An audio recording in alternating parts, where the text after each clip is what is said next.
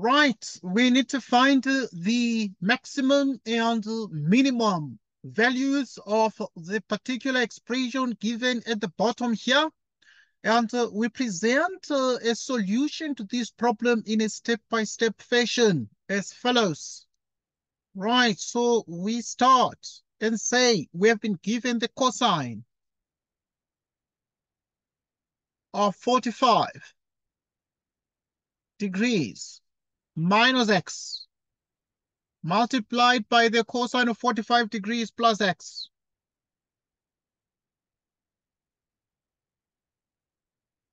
And what this is as follows. So you have that this is the same as the cosine of 45 degrees minus x multiplied by the trigonometric sine of 90 degrees minus into 45 degrees plus x. Okay, so this is the case. There's a cofunction change where the cosine function changes to the sine function at 90 degrees minus the argument, minus the angle. So you have this, that this is cosine of 45 degrees minus x multiplied by. So here, this one is the trigonometric sine of 90 degrees minus 45 degrees minus x by distribution. Right.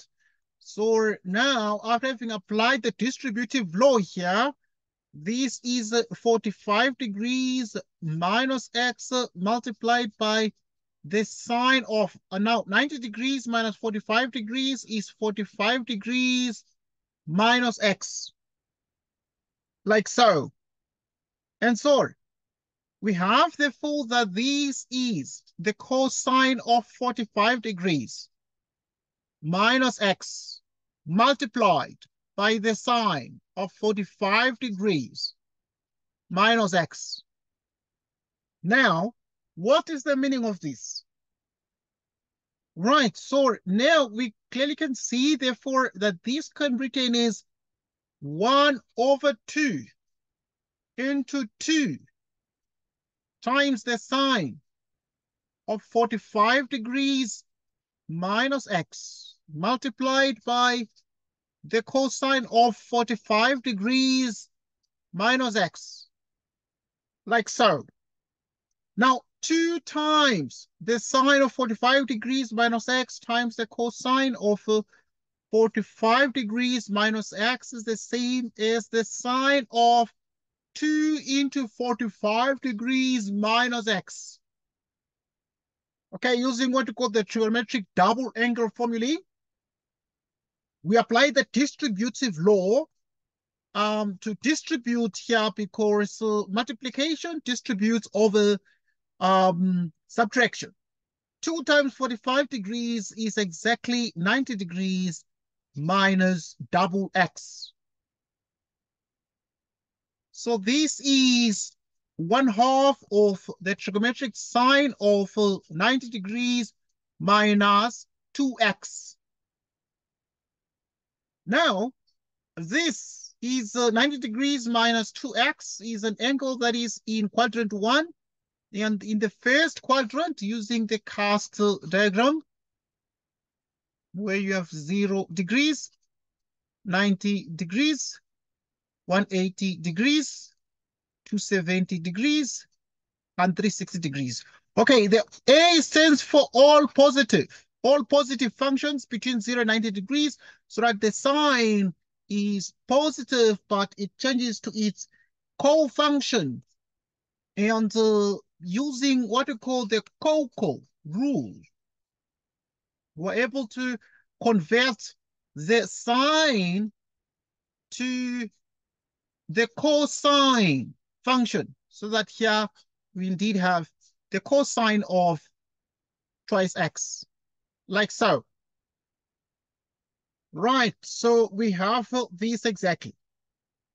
Now, having had these, there are a couple of things that remain extremely important here. A couple of things that remain extremely important. What are the important things? there's something we therefore call the range. Right, because this is a function. So the range, therefore, of this function is minus 1/2. Right, so the range is minus 1/2 whenever you have 1/2 of cosine 2x and in other words, you have that half cosine 2x lies between minus 1/2 and 1/2. And hence the minimum or the maximum first and then the minimum.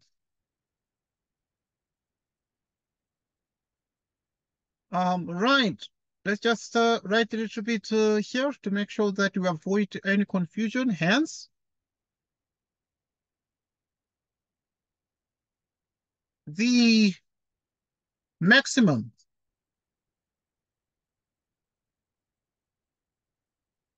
and the minimum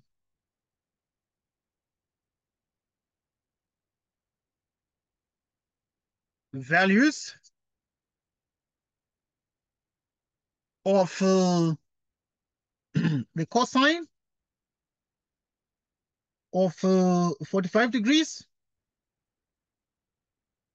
minus x times the cosine of 45 degrees plus x, or so the maximum is 1/2 and the minimum is minus 1/2, and these are the values respectively. So in other words, what we have here is that hence the maximum and minimum values are as given there, respectively. Okay, as indicated, we need to emphasize the fact that the maximum is 1/2 and the minimum is minus 1/2. Okay, so we have that exactly. So because the minimum is this one, minus 1/2, and the maximum is that one there. Okay, now there is method 2 that you can use, because what we used was method 1.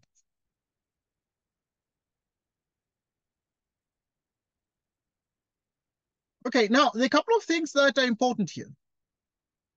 So because we actually converted the first, this second part to the sine function. So we can convert this first part to the sine function. So we proceed to do exactly that and demonstrate the power of mathematics. All right, so we are here and we are dealing with the cosine of 45 degrees minus x into the cosine of 45 degrees plus x. And this is the cosine of, okay, so this can be converted to the trigonometric sine by using the co rule. The trigonometric sine of 90 degrees minus into 45 degrees minus x. Okay, so you can put some square parentheses here, like so. Okay, so just putting in some square parentheses, and we have here the cosine of 45 degrees plus x. In which quadrant is 90 degrees minus? It is the first where all the trig functions are positive. So this is indeed, we have a positive function here. And by the distributive law, this means we have minus 45 degrees plus x times the cosine of 45 degrees plus x. Okay. Now let's look at these, but look at these very carefully. What is 90 degrees minus 45 degrees? So 90 degrees minus 45 degrees is exactly 45. degrees. So this becomes the sine of 45 degrees plus x. So this equals the sine of 45 degrees plus x. Right, times multiplied by. So the second part is the cosine of 45 degrees plus x. Right, 45 degrees plus x.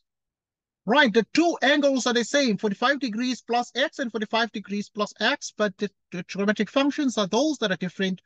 So we're going to put here 1/2, and we have 2 into the trigonometric sine of 45 degrees plus x times the cosine of 45 degrees plus x. Okay, now, this is the case. If you have 2 of this, therefore is 1/2 of the trigonometric sine of 2 into 45 degrees plus x. Right, using the trigonometric double angle formula, this equals this. You now multiply through into the parentheses, and we have 1/2 of the trigonometric sine of 2 into, now 2 times 45 is what? It's exactly 90 degrees plus twice x. We've seen, therefore, that 2 times 45 is 90, and 2 times x is exactly x, like so. And what is the meaning of all these here? So this 90 degrees plus x, using what we call the cast diagram, right? We're able to see that this, we know this is 0 degrees, this is 90 degrees, this is 180 degrees, this is 270 degrees, and this is 360 degrees. So the 90 degrees plus is actually an angle that is in the second quadrant, in which the sign is positive, but there's something we call the Coco rule. Right, by the Coco rule, we know that the trigonometric sine changes to the trigonometric cosine function, so that this becomes the cosine of 2x, like this. All right, like so. Exactly like so. At this point, we are able to see that um, we have with us 1/2 cosine 2x, whose range is 1/2. 1/2 cosine 2x, 1/2. So, and we're able to see, therefore, that the maximum, let's see the maximum first. What is the maximum? Right, we're able to see that the maximum is what? Checking the maximum, please. Right, so we have the maximum is 1/2, and the minimum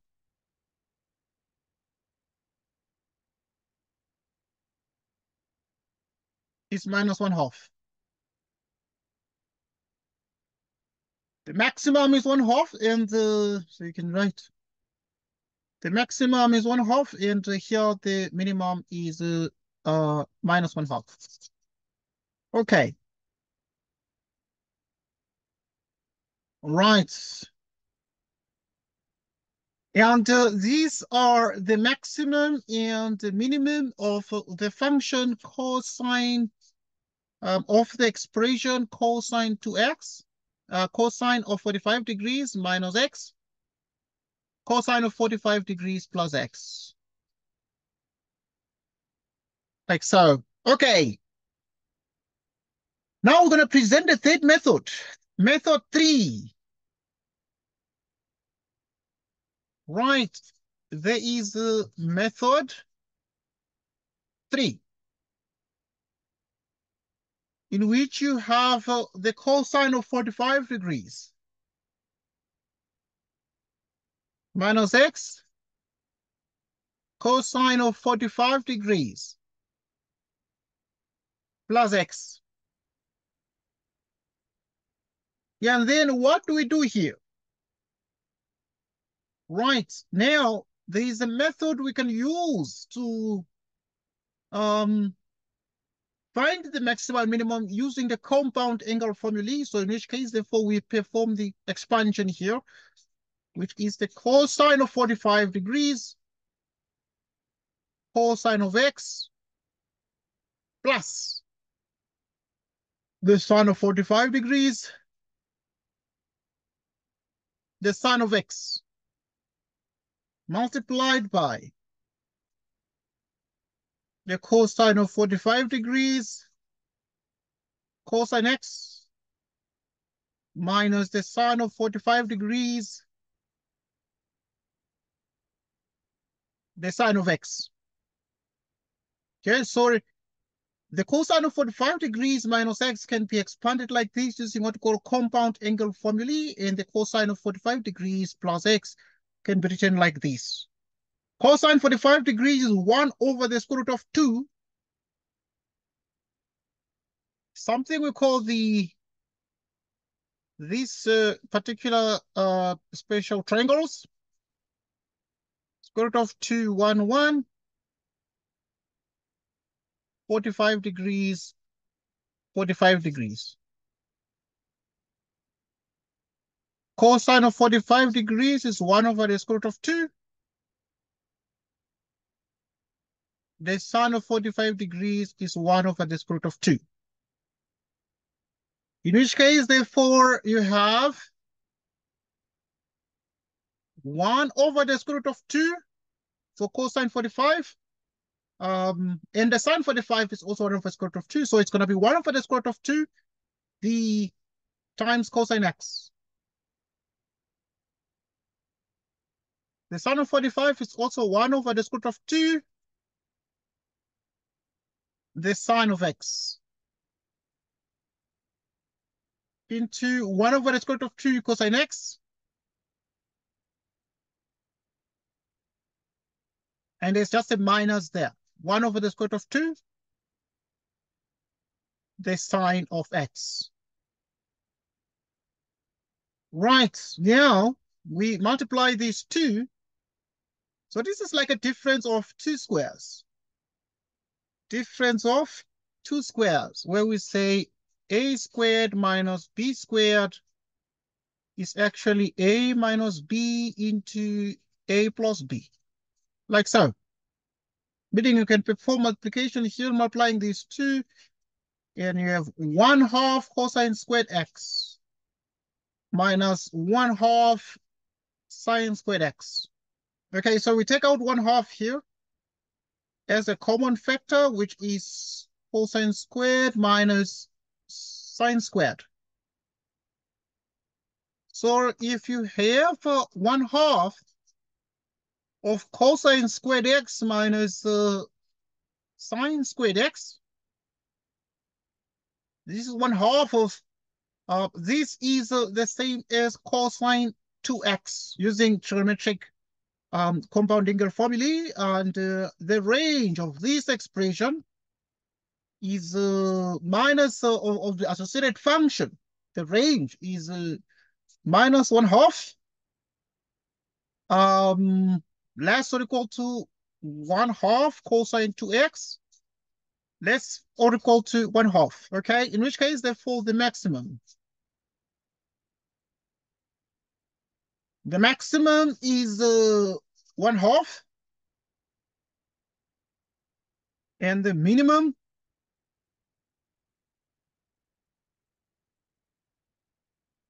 and the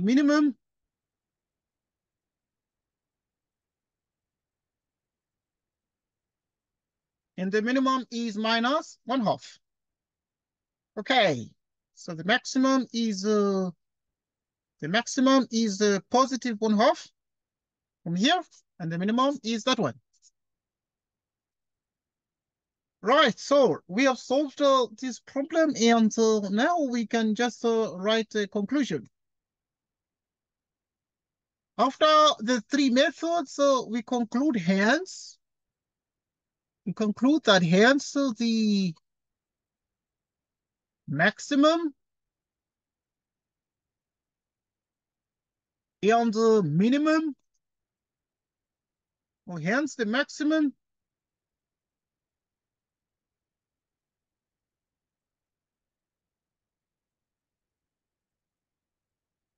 equals 1/2, and the minimum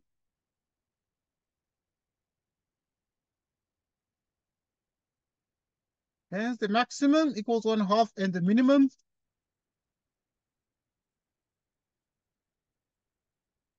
equals minus 1/2 of the expression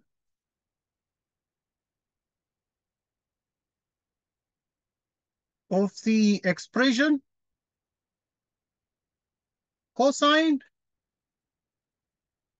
45 minus x cosine 45 plus x.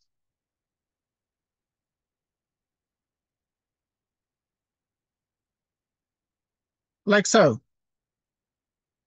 Right, we have solved this problem in detail, and we have got the result, and we're able to infer and conclude that the maximum is 1/2, and the minimum is minus 1/2 of the expression this one here. We have solved this problem step by step, and we are concluding about the results. So yeah, thanks everybody for watching and for joining us, and goodbye to you.